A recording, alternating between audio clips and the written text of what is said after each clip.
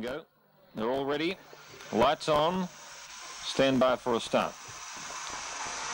Racing, Knocklaun Gold began fast, so did Sidagain. Out wide, Leaders Royal are showing whips of early dash. Leaders Royal came over, couldn't head off Knocklaun Gold though, and Knocklaun Gold leads by 2 lengths into the back from Leaders Royal. Sidagain third. Next is Gawler Duo moving up on the outside, 4 lengths away, Regal Lass. They're followed by Regal Pango, and last of all, Black Petard off the back, Knocklaun Gold by 3. Here's Sidagain starting the gallop out after it strongly. He's gobbling the leader up. Sidagain has moved up on the outside of Knocklaun Gold. Sidagain is too good. Sidagain wins by a length and a half to Knocklaun Gold.